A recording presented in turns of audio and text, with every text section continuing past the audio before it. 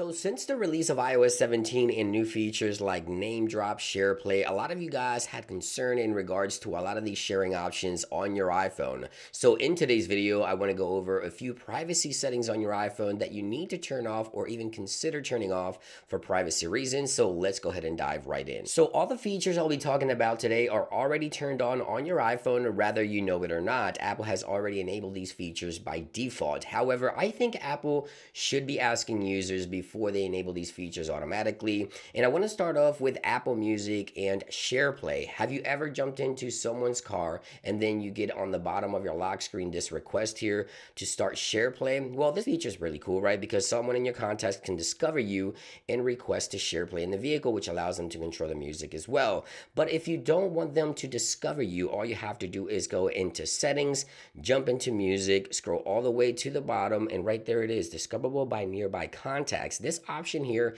if you turn this off, no one in your contacts will be able to request any SharePlay features for Apple Music in the vehicle. I think it's sort of annoying to get the pop-up every time you jump into someone's car, but if you want to turn that off, that is how you do it. Now, the next feature I want to talk about is a really cool iOS 17 feature you probably already know about. It is name drop. Now, name drop allows you to swap contact information with another iOS user by simply holding two iPhones next to each other. But this feature is on by default, and not everyone uses the feature. By the way, if you turn this off, it could help you save a little bit of battery life. So here's how it works. Obviously, if you by accident place two iPhones next to each other, the name drop feature could trigger automatically on your device without you even knowing. So right now you see I have these two iPhones sitting next to each other, and in about 5 seconds, they start that name drop request. Now again, you can share things like phone number and email, photos and videos and things of that nature, but it just continues to go. It gets so annoying at times when two iPhones are just sitting next to each other.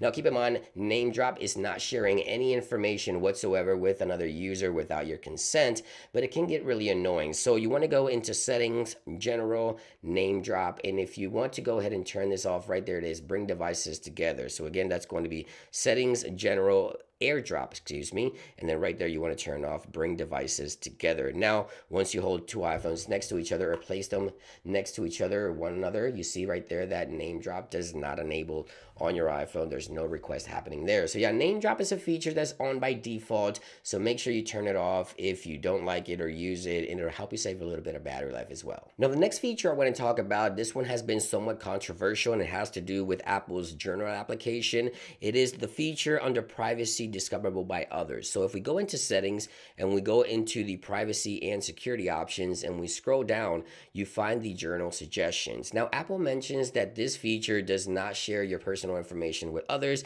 It only prioritizes their suggestions for the Apple Journal application. However, a lot of users seem concerned because discoverable by others means others will know you're around. So how is the phone actually prioritizing their suggestions and things of that nature based on your device? But Apple says your information is not being shared. It just doesn't make a lot of sense. So if you don't feel comfortable, you can turn it off right there for Journal. And if you don't even use the Journal application, obviously, all you want to do is just make sure you delete the Journal app and you get rid of the issue altogether. But yeah, if you do use Journal and don't want that discoverable by other feature to be enabled, you can turn it off right there under privacy in a journal suggestion. So this one again was a bit controversial because of its nature. Now, two additional options that I think you should definitely look into or even turn off immediately after watching this video. I think Apple should always ask users in regards to these two options. Number one, privacy and security, location services. You want to scroll all the way to the bottom. Right here we have system services, and I've always mentioned this one right there, significant location.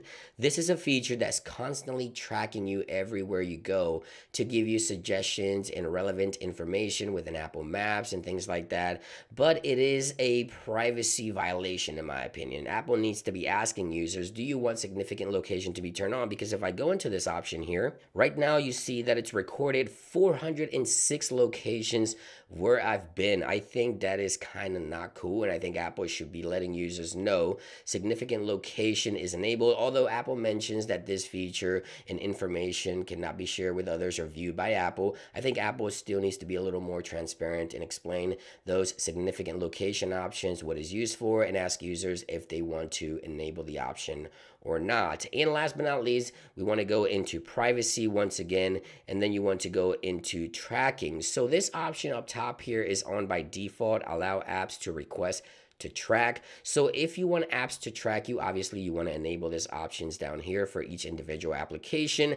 However, if you no longer want any app to automatically track you or even request to track, you can turn this option off and all requests will automatically be denied for any app in the future as well. Obviously, I don't think anyone wants any app to track them across their products and services and website. I think this option should just be turned off by default, but Apple enables it on your iPhone. And these are going to be a handful of settings and privacy features on your iPhone you should definitely look into and perhaps even turn off after watching this video. Thank you for watching. I hope you guys enjoyed it, and I'll see you guys on the next one. Peace.